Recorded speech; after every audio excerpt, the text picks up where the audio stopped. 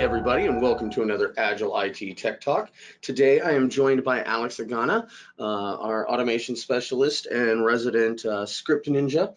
And we're going to be talking about change control and continuous integration, continuous deployment in infrastructure by demonstrating our Autoload project. So how you doing today, Alex? I'm doing good. All right. So you want to tell me a little bit about how the Autoload project started and what it is? Yeah, the Autoload library started as we basically had a grouping of unorganized PowerShell scripts with no central location to store them. And as we started to store more and more scripts, it just grew out of hand completely. And so we needed a location to store them, change control. We need to make sure that it was organized and that they were ready to go. Yeah, so when you started, the whole goal was to really turn everything that had been, as Jason would call it, clicky, into repeatable scripts where we were always deploying the same way, at least to get that baseline and then building upon it. Miguel and I, when discussing this, we talk about building a bridge. So you can have a bridge that goes from one part of the valley to another part of the valley, but then there's no scaffolding underneath, there's no support. And the scripting was more to build that support so that when we did start our projects, we always started from a commonality, right? Exactly. All right. So yeah, and I remember how many scripts were coming out when we began on that. What's in Autoload and what does it provide us? So Autoload provides us basically a central location for anything development related. So we basically have it for our anything PowerShell related, I should say. So we keep in there our ARM templates for our Azure deployments. We keep in there our desired state configuration resources as well to coincide with those ARM templates. We have our modules that we develop in-house that we use in projects. And then we have our one-off scripts that are usually one-liners or made to do only a certain small number of tasks. Okay. So you mentioned ARM templates. Is it just one ARM template? I mean, do we have them? How do we organize and how do we decide when something's going to be scripted? So we actually organize it based on how much it deploys. Like if it's completely like infrastructure related, if it's just a virtual network that's given a certain tag versus another ARM template that could deploy multiple operating systems on top of like a virtual network. And, okay. All right. And so this was cool going over this morning with you. And by the way, everybody, Alex did demand that there is a dinosaur somewhere in one of the slides. So that's Alex's dinosaur down here. But Alex, why don't you walk us through this? Yeah, no problem. So Autoload works directly with Azure Pipeline. So we actually use the build process to basically the same thing you'd use for an actual dev environment with our PowerShell scripts. So it starts with our master branch. So as soon as anything gets pushed to master or it detects a change, it's going to kick off the build process, which in turn zips up the current Autolib directory, moves it to Azure Blob, so we have it there in Azure. And we actually utilize Microsoft Flow to take the zip file from Azure and actually move it down to SharePoint and kind of keep a local directory there as well.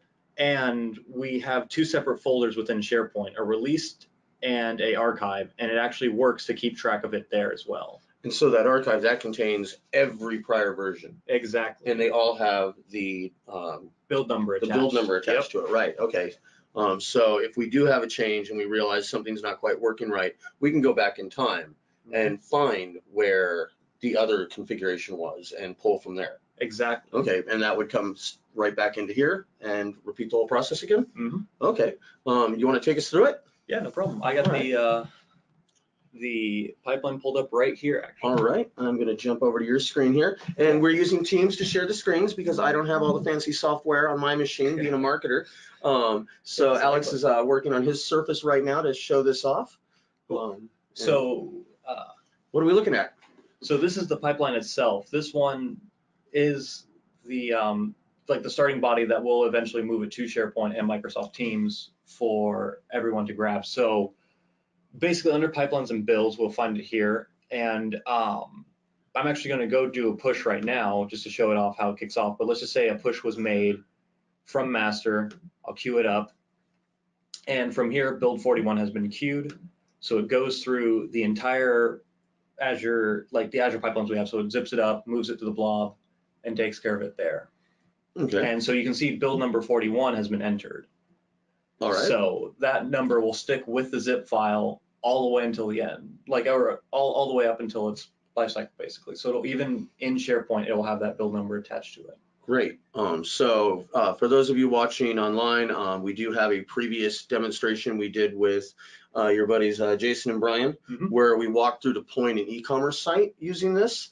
This is a much simpler function, but what this is managing is actual enterprise architecture. Yep. Exactly. Cool. So that goes through. So I'm not gonna watch the full output of it, but eventually, once it finds its way into Azure Blob Storage, this flow actually sits there and checks for any changes made to the blob. So once it detects that that new file has been made, it will actually take the blob content, which is right here, create a file within SharePoint, and then delete the blob in order to not have any remaining artifacts in the blob, because we want to keep that as clean as possible, because that's looking for changes and moves everything down. Okay. And then we have a parallel one that will actually list all the current, like the one that's currently within release, and move it to archive. So that's what this applied to each. So it's just to make sure that the file structure remains consistent. And in the end of that, it produces this. So this is the final location of anything, of all the builds we have done. Okay. So in released, there will only be a single file with the build number attached. Great. And any previous ones will show up in archive with their build numbers attached and the date that they were last moved there. And so this is where the cloud engineers go to get scripts when they're doing deployments. Exactly. Great. Yep. So what's next? Did you want to show one of the scripts? I did actually. So I'll show around there. So I have the so we use Visual Studio Code a lot as our main PowerShell body. And that's what I don't have on my computer. Exactly. Yeah. They don't trust me. So I could actually show a bit of the file structure over here. So this is, so let me zoom out here, but this is full on, like, this is Autolib in its entirety. So we have the README over here, which basically will show off what, if I can just make this on one screen, perfect. Maybe, okay. Yep. So we have the folder contents here. So as I was saying before, this is what kind of, we have the modules, which is our internal modules for projects. We have the scripts, which are one-off scripts that just do one purpose or can do a little bit of things. We have the templates. So templates is the root folder of all of our DSC resources and ARM templates as well. We have the certificate that's used for signing it, and then we have import modules, which is a script which will automatically take the modules, imports them, takes care of the auto import as well. So every time you open a PowerShell session, you will get those modules imported. Oh, so cool. If I load PowerShell right now, because I've done this on my machine multiple times, you can see at the bottom, loading personal and system profiles took 827 milliseconds. That is it loading Autolib automatically without me having to touch the computer. Oh, wow. Okay. So when we talked about this in the all company meeting, when Conrad was mentioning it, I didn't realize that this was just there. Yes, this is something that's been added in a recent build, actually. So we have Agile Shell. Exactly. So that's really cool. I wanted to add something that, would help people, like, because for me, it's like when I'm installing a module, you can use install module as the function that's built in with PowerShell, but unfortunately we don't have this posted anywhere in order to install it.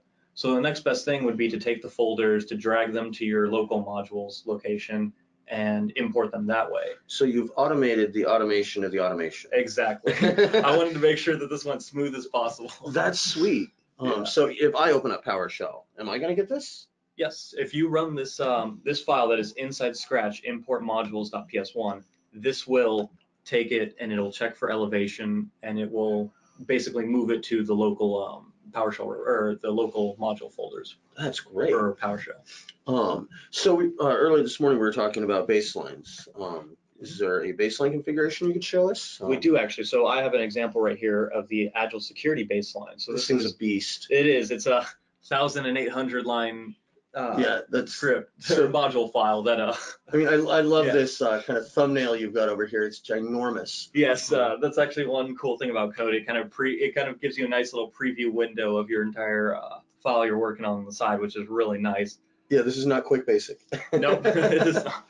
But yeah, this is like one of the modules that's given as an example, and this uses mainly the Azure module to actually help and it uses the Azure modules, and it also actually utilizes the Graph API as well to get these policies entered. So it uses a combination of both PowerShell modules and Graph API calls Okay. to accomplish the Intune baseline. Right, and so those baselines are where we start with Agile security. Yes. And then we start to work from there, knowing we have a common framework Yes. where these core things are secured. Mhm. And then now we start to add the additional services we offer on top. Exactly, yeah. Wow, okay. That's a lot of code, Alex. It is, and it also facilitates building a Azure group to house Intune Pilot. So that is also automated as well. So tell me how that works. Yeah, no, it's so basically what this does is it creates the Intune Pilot group, and as it's going through creating the baseline, so it's going through doing the device configuration policies, device compliance policies. Every time it creates a policy, it'll actually attach it to the group. So you have automated a pilot group that has all the policies that we just entered already applied to it.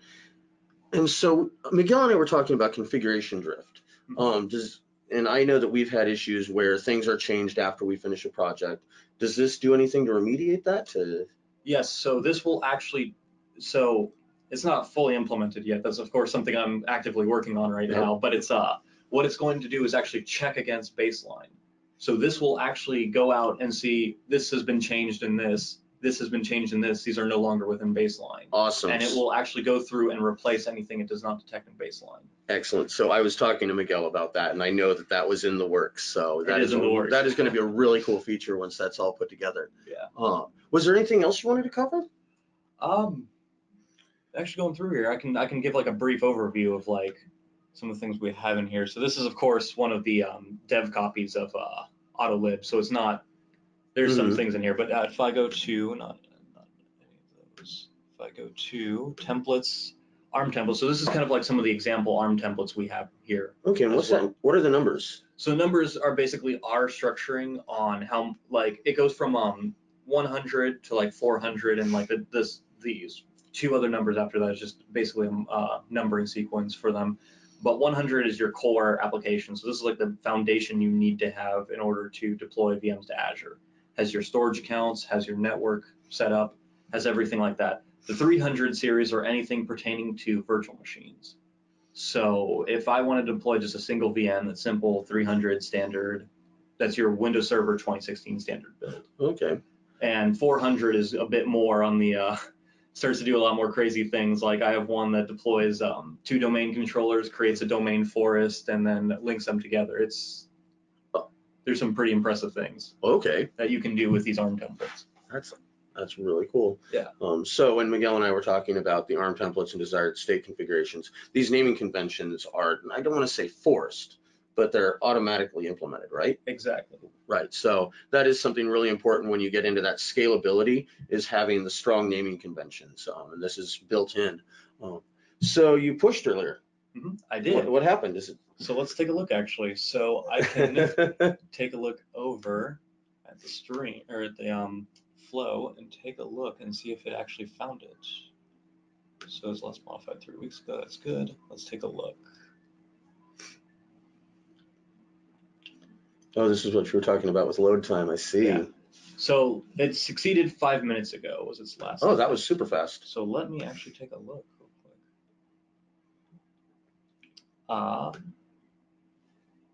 Sorry, I'm just going through some things. Please. We have Autoload 41. Our push was successful and it made its way onto Teams. So now our latest build is available for everyone within the company. Excellent. Now, does this automatically update the PowerShell, or do our engineers have to go in and grab? They have to go in and unzip the file.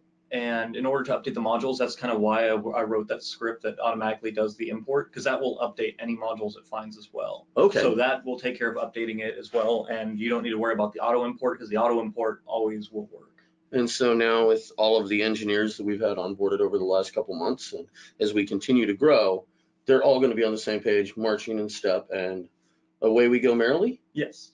Wow, Alex, great job. I'm super impressed. This is your first Tech Talk. I'm definitely going to drag you in here more often. So I'll tell you what, I'm going to go ahead say thank you to everybody who's watching on YouTube. We're going to open this up for questions. and see if there's any questions in the question panels. As always, the link to the full write-up on this Tech Talk is in the description down below. Please give us a like, share, and follow, and have a great day, everybody.